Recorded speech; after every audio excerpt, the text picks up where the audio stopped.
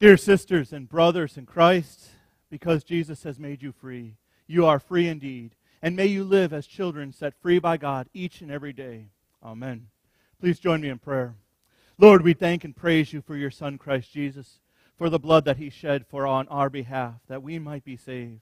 Wash us and make us clean. Use us as your instruments to share your good news in this world. Lord, we thank you always that it was not something of our will, not something that we have done, but it is all your work within us, cleansing us and making us righteous, that one day we might join you in life eternal forever, in that promised land that we look forward to joining you in. Lord, help this be our hope and our stay, this day and all days. In the name of Jesus we pray. Amen. WWJD. What would Jesus do? Do you remember when they used to have those t-shirts or those bracelets that people would wear? Maybe some of you had those bracelets, and you would wear those bracelets as a reminder that wherever you were, you could remember, what would Jesus do in this situation? I personally had a blue one emblazoned with white writing. What would Jesus do? Well, just the WWJD. And it was meant to remind me that when I was driving, what would Jesus do? How would Jesus drive? When I was watching TV, what would Jesus watch on TV? And if you had one of these bracelets, you know what I'm talking about, or one of these t-shirts. You know, I don't see them very often anymore. In fact, I was debating with Carla as to whether it's been 10 or 15 years since I've seen these bracelets regularly worn by Christians. Do you remember them at least? Those bracelets, though, they seem to be put away. And I've wondered what the reason was for that. I wondered if maybe it's that people were worried about false advertising. They put away those bracelets because they didn't want people to say, that's a Christian. He or she is going to live a different life than everyone else. You know, it's like the person who has a fish on the back of their car, who after they pass over in front of you, cutting you off and nearly taking off your front bumper, they also wave at you with that single finger to let you know you're number one in their life. False advertising, I think so. Or maybe that's not what it is. Maybe people put away their WWJD bracelets, well, because maybe they didn't really want to know what Jesus would do. They wanted to live their lives how they wanted to live their lives. Many young Christians who bought these when they were in high school or maybe even younger, they had these bracelets that they wore and they were on fire for the Lord, but then something happened. And they put away that bracelet because, well, they didn't really care anymore what Jesus would do. They wanted to know what I would do. So it was a WWJD, what would Jonathan do? Or WWGD, what would Gary do? Or WWDD, what would Donna do? And you understand what I'm saying here. And I think that's part of it as well, unfortunately. For me personally, I actually lost my bracelet. But I thought about that question a little bit. What would Jesus do? And whether you owned a t-shirt or a bracelet with those 4 letters on it, have you asked yourself that question before? What would Jesus do if he was in my shoes? What would Jesus do if he was walking the steps I walked? If you've ever considered this question, you've probably also thought to yourself, that is an impossible standard. Because if we look at Jesus as our example, which we should, don't get me wrong here, we know he lived a perfect life. He did not give in to sins, not even the sins of thought, the sins of desire. He lived a perfect life. And that's a good thing for us, because it is his blood, his perfect blood, that redeemed us. And so maybe instead of asking, what would Jesus do? Maybe our question should be WDJD. And I know WDJD doesn't roll off your tongue as well, but what does Jesus desire? WDJD. What does Jesus desire? What does Jesus desire of your life? What does Jesus desire you to use your talents for, your gifts, your abilities for? Why are you here in El Centro in 2015? Why weren't you born 100 years ago, 200 years ago? Why weren't you born in the last century? Why are you here at this time in history? What is Jesus using you for?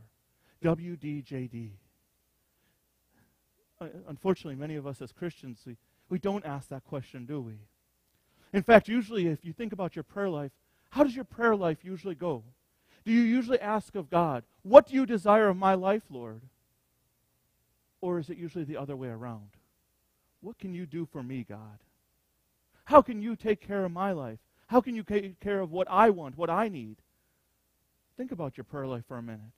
And as you do, I do want to clarify that it's okay to ask God, to come to God, because He is a searcher of the hearts, and He knows the needs of your heart, and He desires that relationship. But our relationship with God should not only be, what can you do for me? But Lord, what do you desire of me to do for you? What is your desire for my life? How will you use me to share your gospel, to proclaim your name? I think oftentimes as Christians, it's not that we don't know the answer to that question. I think rather it's that we struggle with the answer to that question. What does God desire of you?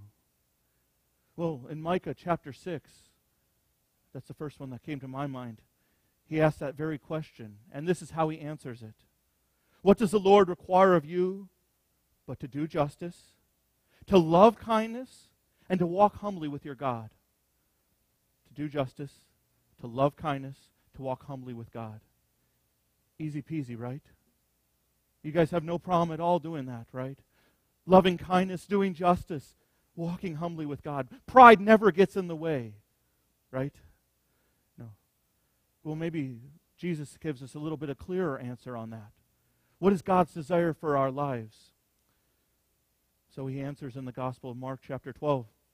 You shall love the Lord your God with all your heart, with all your soul, with all your mind, and with all your strength. The second is this: you shall love your neighbor as yourself.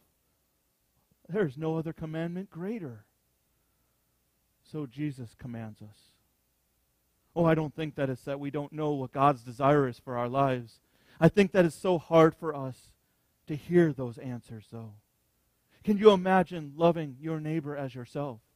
I'm not talking about your friend who you get along with really well. I'm talking about with your neighbor who maybe you don't get along with so well, the one that you would just as well, when you see their number come up on caller ID, let it go to answering machine. The neighbor who you escape through the back of vans just so you can avoid talking to them. Love your neighbor as yourself. Or what about love God with everything? With all your heart, with all your soul, with all your mind, and with all your strength. Do you find that your life is a daily love of God, a daily time of showing Him that great love that you have for Him? Well, I think many of us, we know the answer to that question. The desires of God are maybe greater than we care to bear. And so maybe as Christians, we try to take the easy way out, the way out that seems okay, and that's well, Jesus forgives me anyway. So we make our bracelets JF, me, M-A, JFMA. Jesus forgives me anyway. And we live lives where we live how we want to live, and we say, well, don't worry, God will forgive me. We look down at our bracelet and we're comfortable because we know that He had the nails driven through His hands for us anyway. And that is true, but that's licentious living. And then we go to Martin Luther, the late great saint Martin Luther, who, well, so often when I hear people quote this, and they only quote part of it. God does not save those who are only imaginary sinners. Be a sinner, and let your sins be strong. Sin boldly. I've heard lots of Lutherans, lots of Christians say that quote. The problem is they don't read the rest of Luther's words there. They stop right at that sin boldly, and they pat themselves on the back and say, well, even Martin Luther, the reformer, told Philip Melanchthon, sin boldly in your life. Live it however you want to. I'm going to read the whole quote, and I'm going to start over again with that phrase that we so often quote. It's a short quote, so just bear with me, but listen closely. God does not save those who are only imaginary sinners. Be a sinner and let your sins be strong. Sin boldly. But let your trust in God, in Christ, be stronger. And rejoice in Christ, who is the victor over sin, death, and the world. Let your trust in Christ be stronger. Martin Luther's not inviting you to sin however you'd like to sin. If you're going to sin, just go hog wild on it and do whatever you'd like to do. What he is saying is that know that even in your sins, be faithful and confess those sins to God, and He will because of Christ, forgive you of those sins. The love of Christ is greater. He is inviting us to trust that no matter what sin is on our heart, no matter what sin we've committed, even if it's one we won't talk about with anyone else, we can bring that to God, and our trust in Him should be greater, for He forgives all sins, because He is victor over sin, death, and the world. Paul says the same thing. He says that we should recognize the grace of God, but that we should not keep sinning that grace may abound. He says it so clear in Romans 6. What shall we say then? Are we to continue in sin that grace may abound? By no means. Triple exclamation point. We don't keep sinning just so we can see God's hand of forgiveness at work, because we have been called and set free from sin. We have been set free by the blood of the Lamb, by Christ Jesus Himself. We have been set free to be the people of God, to live as His people in this world. And that's sometimes difficult for us as Christians in this day and age, isn't it? Because we live in a world where instead of it just being God's law to be our guide, we live in a world that it's easier to just blend in, to fit into the background, to be wallflowers standing back. It's easier for us to just stand back and say, well, what can I do? Where can God use me? Lord, how can you desire anything of me? We put on bracelets that say that are BIWTW, blend in with the world. And we blend in. And we're content to do that. Oh, we might have the greatest message of all, the gospel message, but we're content to bear that bracelet, blend in with the world, and silently shrug off to the corner. God has commanded us to be salt and to be light, to be those who bring the gospel message of hope, to bring love to this world. Many Christians, I've heard them ask the question in the last week, is what do we do now that the Supreme Court has made this decision? Well, they're all in a tizzy over Europe and over the US of A, and they're worried about what we are to do under these laws. And I say, why? Why are we worried? God's command hasn't changed for us. God's command is to love the world, to share the gospel message in this world. God didn't tell us that because the world changes around us, that His message changes. Isn't that the beautiful truth? That His message has never changed. That the message is still the same today as it was yesterday, and it will be forever. That we are blood-bought sinners. That there are sinners inside this church, and there are sinners outside this church. And Jesus came to redeem those who are in the church and those who are outside the church. That those who have committed sins that we might not agree with, that God still forgives those sins. I bet if you talk to the people next to you, you have committed a sin they may not have, or maybe they have. And they might be embarrassed to confess it to you. That God forgives that sin as well. And God forgives every sin. And so what do we do in this world? Changing world that we live in, we continue to do what God has commanded. We share His love. We share His mercy. And we share His forgiveness. Because we are blood-bought sinners. We are those who have been cleansed and redeemed. Jesus set us free by His blood to share His love, to share His compassion. Jesus set us free by His blood to do justice, to be a voice for those who do not have a voice, to stand up for those who we may or may not agree with, but need someone to stand up for them. Jesus freed us by His blood so that we might love mercy, so that we might not look at those who are different than us, those who maybe don't have the same social, economic benefits we have, and instead of judging them, show mercy to them, show love to them. Jesus has freed us by His blood so that we might live humbly with Him, live as those people in the world who are servants to the world, as Jesus Himself came to serve the world. When Jesus came into the world, He didn't try to color in the lines of the Pharisees. He didn't try to fit into the world. In our gospel lesson for this morning, Mark chapter 3, the Pharisees, they said, oh no, you can't heal somebody on the Sabbath. You can't do that kind of work on the Sabbath. Oh, that is terrible. And look at the heart of Jesus. Jesus' heart was burdened. He was angry because they had no kindness, no compassion. They weren't willing to show that grace that God had shown them, that grace that God shows us. And truly that is the greatest gift we have, God's grace. For we have been set free by the blood of Christ that we might love our Heavenly Father with all our heart, with all our soul, with all our mind, with all our strength, that we might love our God with everything we have, and then love the world too, as He has first loved us. When we ask of the Lord, WD, JD, what does Jesus desire? Lord, what do you desire of me? This isn't an obligation, something we do because we have to do it. This is something we're invited to do. An opportunity we have to live as God's light in this world darkened by sin.